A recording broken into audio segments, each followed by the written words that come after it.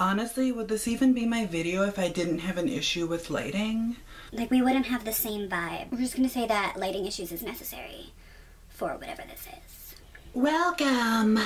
In this video, I'm gonna show you how to do this Ursula inspired look. We're just gonna pretend that all the suction cups that I drew on with a purple liquid liner stayed on through me trying to mess with lighting. We're just gonna say that they did, okay? Okay, because like I'm not at all struggling right now. So for this installment of This is Halloween,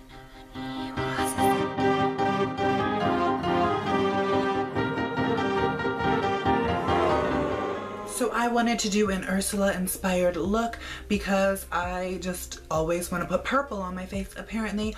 Also, I figured it would go perfect with my mermaid look that I just posted Recently. Do you ever feel like a sea hag? Like a sea hag? Like a sea hag? Perfect for those moments when you are a sea witch just waiting to steal someone's voice and have like divine-esque eyebrows. So yeah, if you want to see how I did this Ursula slash sea witch inspired look, stay tuned. I'm starting off with a naked face, and I've already applied a little bit of purple to my neck and body. To start off foundation, I am just laying down kind of a layer of my highlight foundation, so it's a little bit lighter than my actual skin tone. It's a little bit pink, and now I'm taking this purple and I'm just gonna build it up into the contours of my face. And what I'm doing is I'm blending this all out to give me an all over kind of purple cast, and then I'm gonna keep the majority and the concentration of this purple in the contours, just, you know, to pretend that I am in fact purple. So once the purple got to a place where it didn't really seem to want to get any more purple, I went back in with that highlight shade just to reinforce and kind of blow out these highlights a little bit, bring everything together, and then I just set it with some translucent powder. Wow, can you believe it? So now I'm gonna go in with some powders to really purple up this purple, and I'm first going in with a mixture of the red and blue primal colors, and I am hitting up all of these contours. And now I'm going in with this single shadow by NYX Cosmetics and Epic, and I really used a ton of this purple, and I put this everywhere. Just really going in on these contours. There's now a giant dent in this eyeshadow, but it was worth it to become, you know, purple.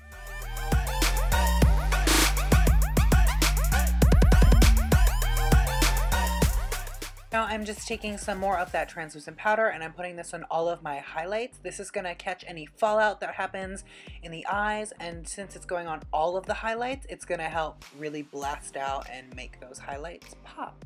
So I'm going to lay down a base for this new exaggerated lid, and this is the NYX Jumbo Pencil in Milk. And I pulled it up into this very exaggerated lid. It's really high. It comes to a little bit of a point. And then I covered that in Mochi by Sugar Pill. And then focusing in the center, I'm taking this kind of matching Loose Pearl Pigment by NYX. I don't know what the name is because that sticker fell off, but yeah. So I kept that in the center of the lid to add dimension and shine, and I'm going back in with that same purple eyeshadow from NYX, and I'm using this to lay out a crease.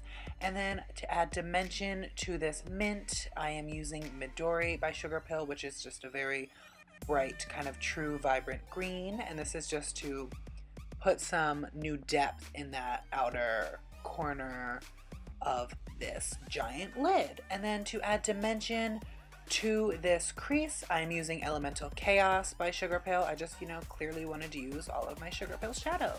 Duh. And, you know, I'm just darkening the crease and I'm smoking out the lower lash line. I also brought some of those mint shadows to kind of create the lower lid situation and did the stuff. Now I'm just laying down some eyeliner with this crappy eyeliner marker. That way I know where it is, and I just find that it's really easy to do it this way. It is a very exaggerated wing. It kind of is straight where it is on the lid, if that makes any sense, but it does definitely angle up. And I also use that same eyeliner to do these very highly arched brows. They kind of curve at the front and then go up. I kind of wish I did more of just the straight, kind of classic divine looking eyebrow, because that would have been cool, but these kept it in that kind of cartoony realm to make sure you know what's happening. Then to secure that eyeliner and make it opaque and all the stuff, I just went over it with a matte black shadow to clean up that brow as you would with a concealer. I used that same NYX Jumbo Pencil in Milk, so then I could cover it with this green duochrome highlighter just to bring that flash of green, because that's how it is in the cartoon. I also highlighted the inner corner with that. And yeah, then I just highlighted my face with a purple highlighter and, you know, continued this purple life.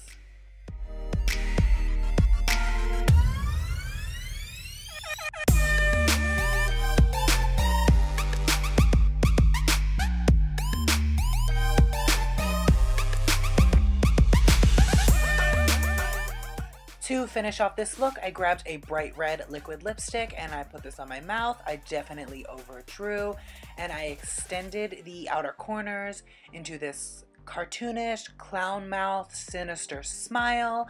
Then I sprayed my face, threw on some mascara and lashes, and called it a day. So yeah, here we are, the finished product.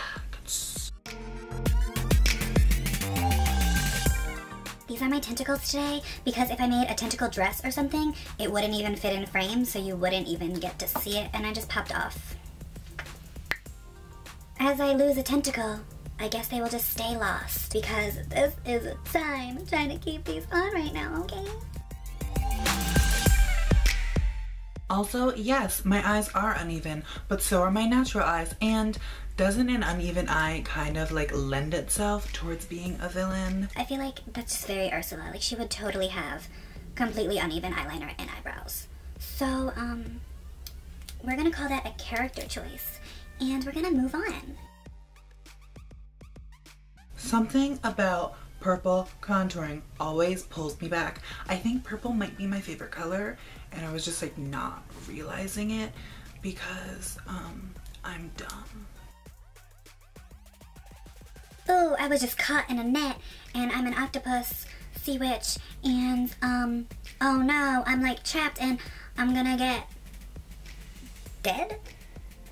Don't ask me things.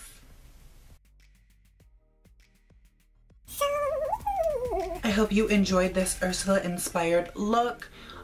Perfect for any Halloween festivities or just when you feel like being a sea witch. You know, taking some poor unfortunate souls.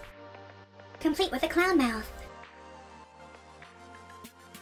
Perfect for all of those occasions when you just might want to snatch a mermaid's life via her hair.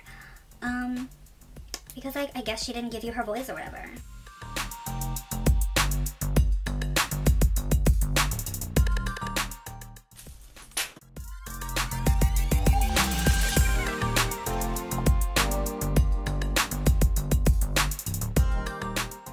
Who needs tentacles? This mess of a hair is like fun though. It gives me like quirky librarian. Like, yeah, she has roots, and yeah, she was going gray, so she just put some purple in it. It's an updo. Book me for prom appointments. I can do your hair similar to this. You know, I'm just a professional.